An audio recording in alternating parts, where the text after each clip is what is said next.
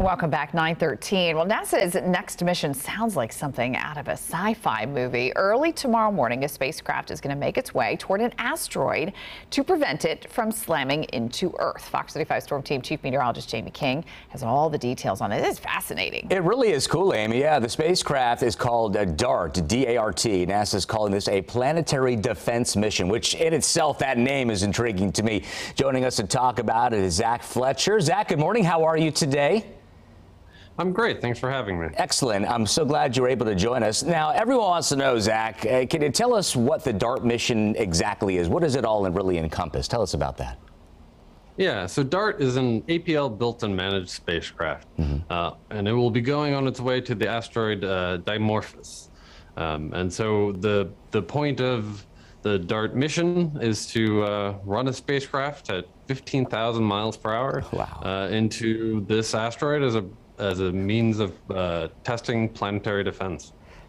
Zach, can you tell us planetary defense? What does that mean? Are we protecting the Earth from Martians or what, man? Tell us more about that. Give us kind of a broad overview.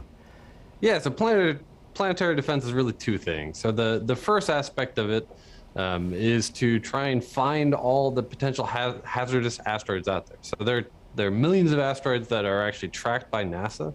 And so that's the first part of it. The second part of it is, we don't want to become the dinosaurs. So if we found an asteroid that were on its way with a collision course with Earth, what would you do about it? And so that's where the DART mission comes in.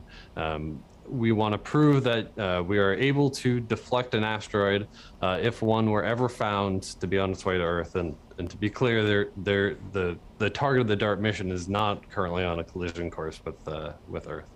Gotcha. Now, Zach, what's the likelihood of an asteroid being large enough to really pose a risk, a danger to Earth that we would need to maybe use this type of technology to avoid like a huge natural disaster or something? Tell us about that. Yeah, sure. So to make you feel better, it's not very likely at all. That said, there are tiny little meteors that hit Earth on the daily basis. There's about 80 to 100 tons of meteors that impact Earth, and they just burn up harmlessly in the atmosphere. When you get to the large asteroids, an asteroid about the size of the one that the DART mission is targeting, Dimorphos, that would have some serious consequences if it were to impact Earth. That happens about once every 25,000 years. We just want to be prepared if there ever were one that we would know how to handle it.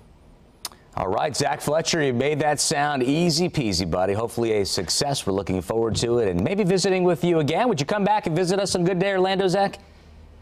I would love to. Beautiful. Good to have you this morning, my friend. Zach Fletcher, everyone. Thank you with the DART mission there. What a fascinating concept, and certainly more to come. Zach, have a great Thanksgiving. You take care. You as well. All right, sir. Be well. All righty.